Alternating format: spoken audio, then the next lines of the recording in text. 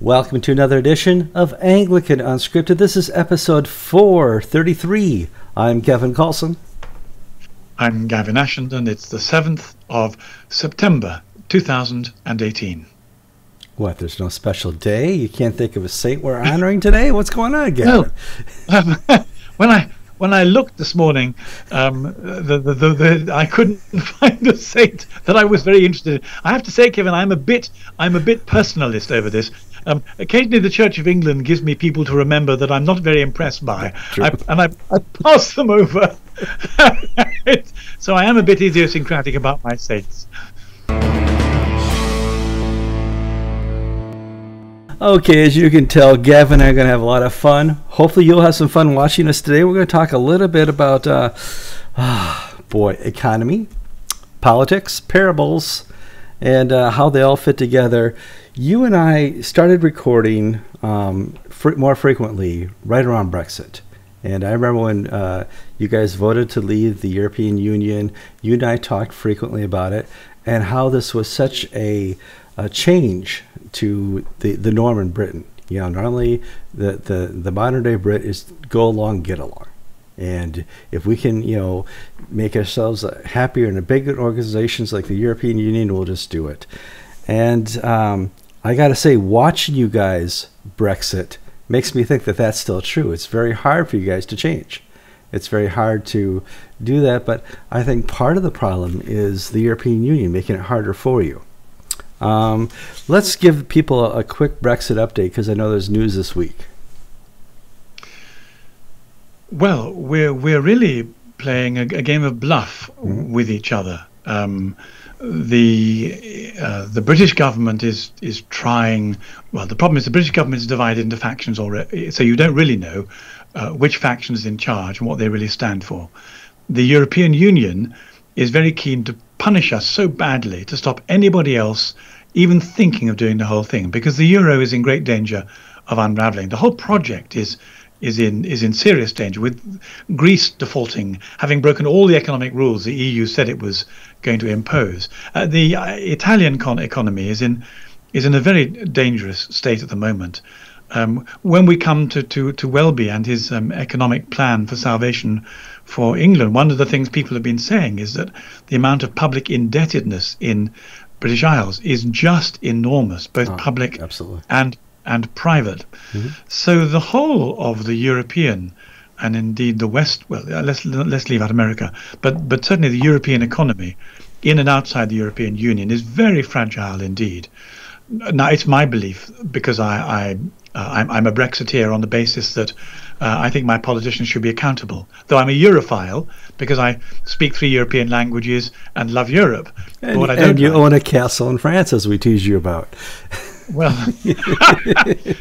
don't even the complications of Brexit and the raised taxes there will this thing I don't even want to go to. Sure. But anyway, so what's been happening is we've been waiting to see who's going to blink first, and it looks as though there's some possibility that at last the Europeans might blink. They've been trying to frighten us out of a hard Brexit. A hard Brexit essentially means that we go free, completely free. A soft Brexit is one where we get no privileges, but we still pay a lot to kind of belong and are somewhat controlled.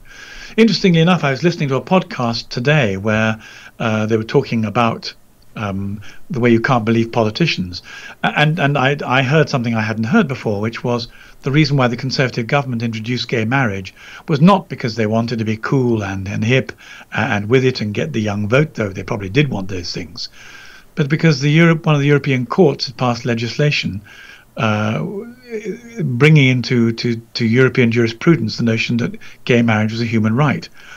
It said, astonishingly, gay marriage is a human right now, and marriage to animals might become one. I have to say, I don't know if that was a sardonic joke by the commentator or if that's really true. But sardonic joke or not, it was imposed by the European community, which again is as part of its project. And so there was no way in which we were able to have a public debate about it or hold elected politicians to account. So there's just the possibility at the moment that the European Union conceive we might have the courage and the will to break with no deal, in which case we then have to find our way in trading under WTO rules, which are there, and there's no doubt it will probably cause some difficulty and some hiccups, but it's a bit like the children of Israel in Egypt. You can go free, but there'll be some inconvenience, or you don't go free, and there's the desert, or you don't go free, and it'll be very convenient. Yeah. So to some extent, this is the test of our character and our resolve. Do we want freedom? The trouble is, so many people in the last 20 or 30 years have been brought up in a state-coddled culture, and they're not sure if they want their freedom. Now, that's true here in America, too. We've watched over the last 60 years very progressive judges change laws that the people who elected these politicians didn't want changed. We have a constitution, and people understand the constitution, but slowly over time, the liberals have got their judges in place and have changed some mighty big laws or influenced them in a different interpretation. And this is something that a whole generation has grown up with. There's a whole generation in America who's never known a non-abortive America. It's amazing. And so when you try to talk to the millennial generation about some truth and realities, they fight you tooth and nail because they don't want the change. This is just what they've understood. It's always been this way. Why would you want to change? Change could hurt.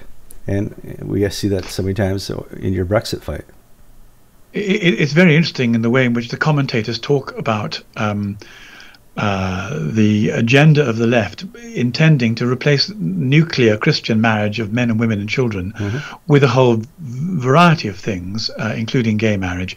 But behind all this is the intention that the state becomes the new parent. This was Marxism 1.0, and many of us think it's cultural Marxism 2.0. This idea of the state being the parent, of course, involves the diminishment of people taking responsibility. And I wish we could move from beyond the political left and right language, which emerged from the French court after the French Revolution, those who sat on the left and the right of the king. Very good. Because what we're really talking about is big state and little state. Big state where the state takes most responsibility, and small state where people take more responsibility. And so I hate being described as right wing or extreme right. Anyone not left of center is now extreme right, or you have alt-right. But what we really are is diminished state. No, Gavin, you have a new title. You are a commentator on fake news. Did you know that? That was so incredibly insulting. Do you know, the man is a liar. I'm sorry to say this, but he's lying. Yes. And he must know that he's lying. And so to tell lies about other Christians in public is a very serious sin. One of the things that you and I and George do is we're very careful about our fact. Now, our opinions are another matter. Yes. People can say what they like about our opinions, and you know, we live and die by them. Some people like them, some people want to modify them, some people hate them, all well and good. Yes. But the facts are we're very careful about them, and to be described as a purveyor of fake news is a serious piece of spiritual and moral nastiness. No, agreed.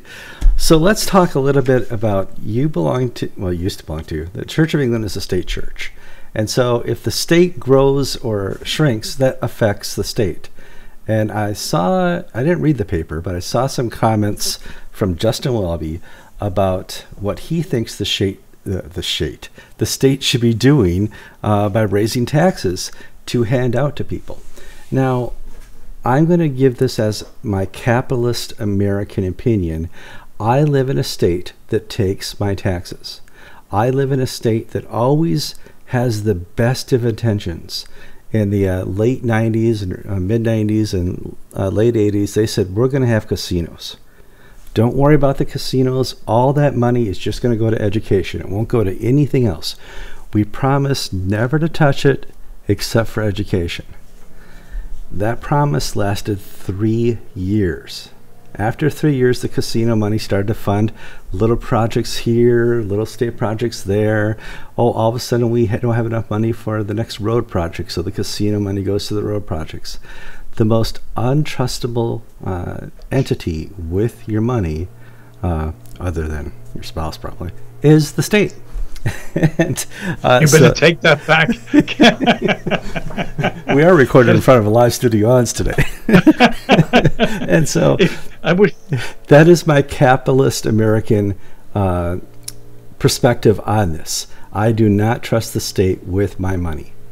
And to see Justin Welby, and I'll have you describe to the audience what he's suggesting, to me is the greatest failure and the last breath of the Church of England. So what does Welby want to do?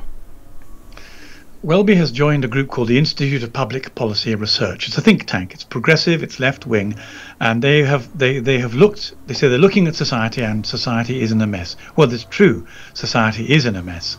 I think I remember. I can't find the link, but Billy Graham's wife at some time put out a lovely commentary on the Ten Commandments, saying here are the Ten Commandments, and here's how American society has rejected each one of them, and you wonder why we're in a mess. So as we get further and further away from a Christian society, the natural mess and disorder of turning our backs on God will get worse. Instead of diagnosing this as sin and inviting society to turn back to God in repentance, Justin Welby has instead become a socialist, or rather he's taken the socialist remedy.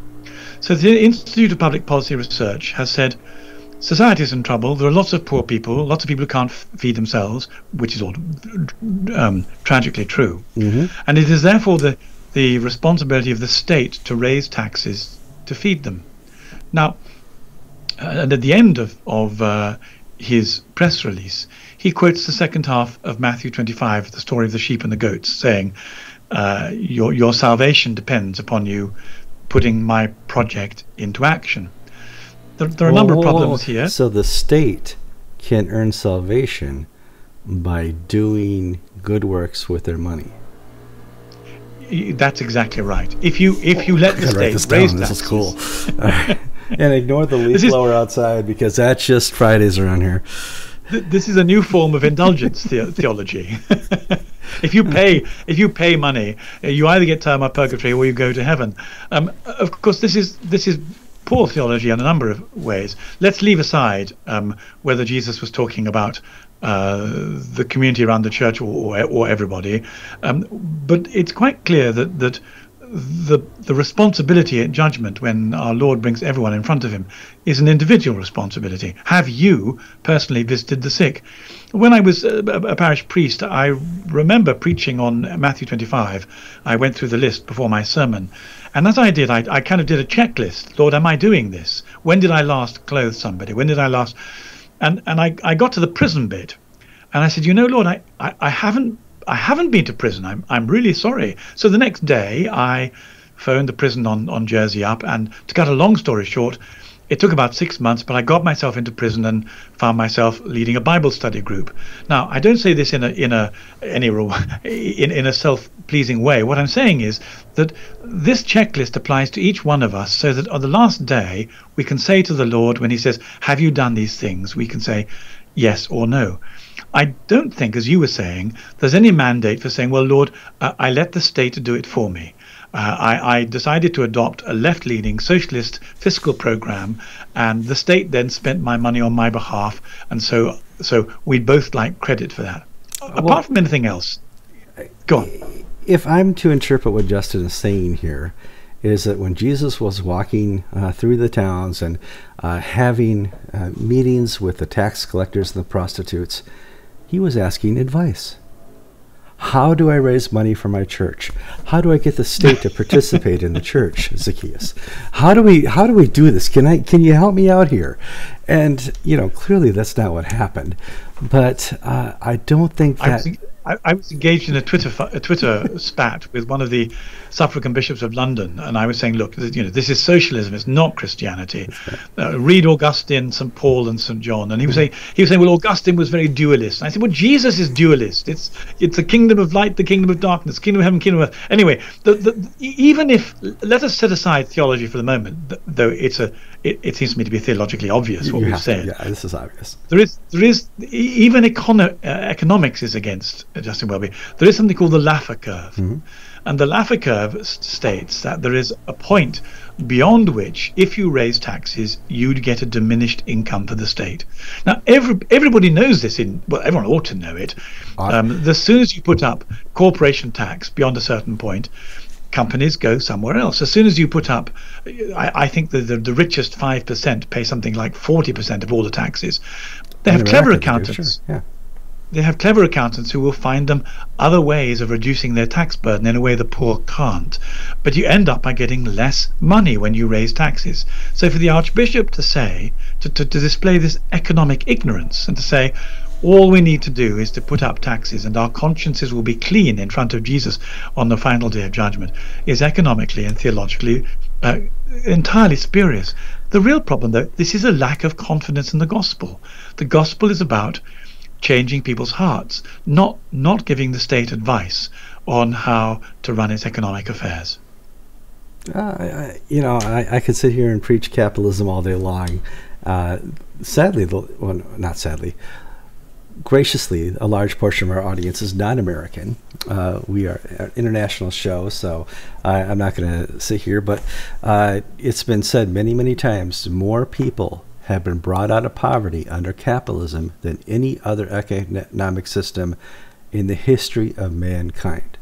Communism doesn't do it. Socialism doesn't do it. And I agree, socialism is perfect on paper, but the human heart doesn't work within socialism. The human heart doesn't work within communism. It works within, and I'm going to use this, the parable of the talents. You take what God has given and you grow it. Not like, a stock fund, but you know what I get. I was very moved by the Pete Broadbent, the Bishop of Willesden, was ticking me off on Twitter, saying, arguing about dualism, St. Augustine. He did say one thing I thought was very important. He said, if you don't do this, you won't notice the poor. And that did strike me because I live in a very rural part of the country and I don't see the poor as I used to when I was in urban centres. But I think one of the things we have to be aware of is that we do need to see the poor, but that can be done through the eyes of parishes that serve the poor. And so I think for Christians whose individual consciences are touched by this perfectly proper challenge by Pete Broadbent, we need to say, well, I'm going to give some of my money to Christian communities who minister amongst the poor. And then I'd be very happy to give my money to a parish priest and a parish to say, please use this for the poor. Much happier than I would be to give it to a government on the basis of a left-leaning think tank giving bad economic advice by the Archbishop of Canterbury who's lost his spiritual way.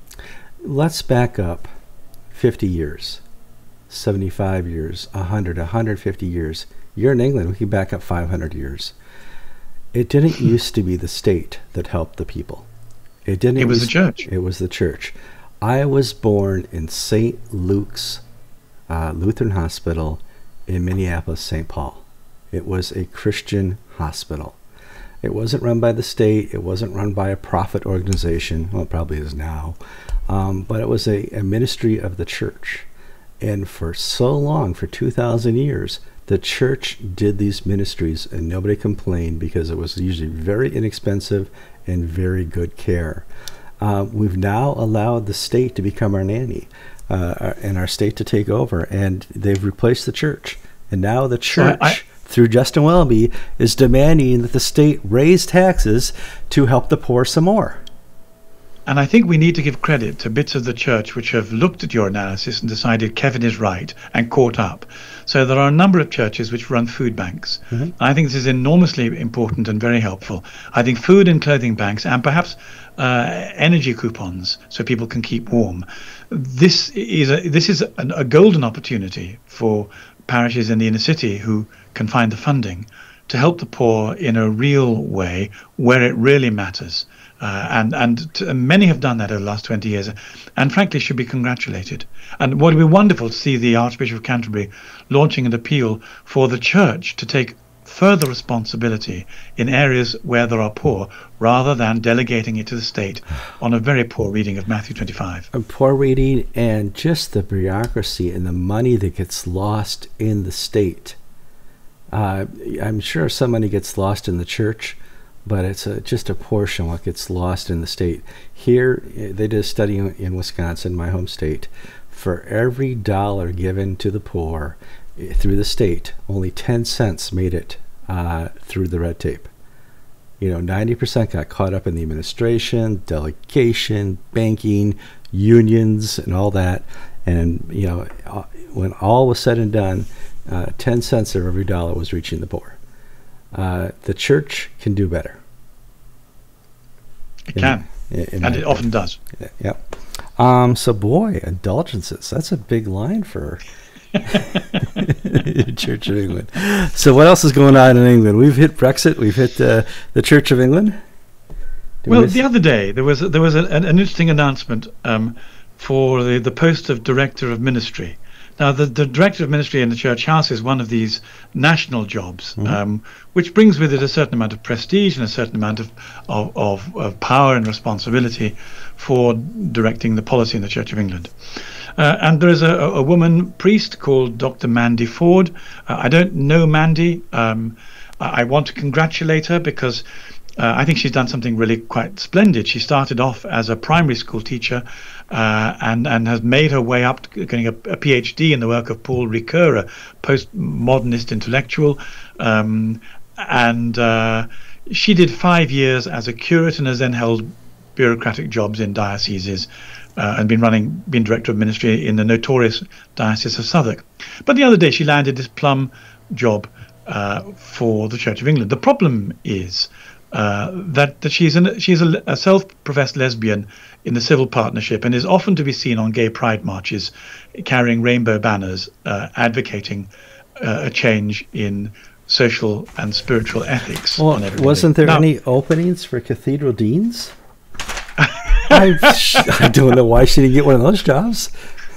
I've no doubt she'll become Dean of York or something quite similar soon, given the people who are promoting. The reason this matters is not because we know enough about her to criticize her. She's our sister in Christ, and God bless her. But the problem is that it is yet one more step in this process that we have been calling out, which is to say that on the one hand, Justin Welby is saying to the whole church, stay with us, don't leave us, continue to give us your money, trust us, we're not going to change the laws on Christian marriage. But at the same time, the Church of England as an organisation, under Welby's oversight, and quite clearly with his support, continues to appoint to positions of senior responsibility lesbians and gay men in civil partnership who are I thought they were celibate but just living together. Who are open. We decline to ask questions about how they express their affection for one another because it's not our business. But of course this is a smokescreen. What we're really doing is moving from the Judeo-Christian ethic to a secular ethic that is in fact in Christian and spiritual terms become abominable. So this is part of the whole change of culture for the Church of England, which we simply observe it happening and say this is to those Orthodox Christians who want to hold biblical and traditional standards. Don't believe the leaders in the Church of England when they tell you that they are keeping things as they always were. No, the Church of England has changed a lot. It now begs the state to raise money for the poor, and it's filled its deaneries with those who have some serious sexual issues. Yeah. Well, and who are campaigning to change the Christian law on marriage. Oh, sure. Absolutely. Gavin, I want to thank you for your time. Once again, even though it's first on the list, I forgot to do it. Which is sad. We should tell people to like the episodes before they watch the episode. If you're on Facebook, you're on YouTube, or wherever you're seeing this, click the like button. It helps us with the search results in Yahoo and Google and the other places. Share this episode. We prefer you share it before you watch it because we don't want you to change your mind halfway through. Obviously, we talk about lots of different topics. We talked about 4 topics today. If you want to comment, the best place to comment is on the YouTube channel. Just click on the video and click in the comment section and add your thoughts on what we're talking about. If we made a mistake, that's the place to put it right there. If you have not subscribed to us on YouTube, go to YouTube. You're going to see a red button that says subscribe. Click on it. It'll be fun. If you are really modern and you just don't watch YouTube and you don't go to Facebook or any other place, but you do podcast, we do podcast too. Go to Facebook. In the link section in the show notes, you will find a link to our podcast. Click on that and you can subscribe to the podcast. I'm Kevin Carlson. I'm Gavin Ashenden, and you've been listening to episode 433 of Anglican Unscripted. God bless you.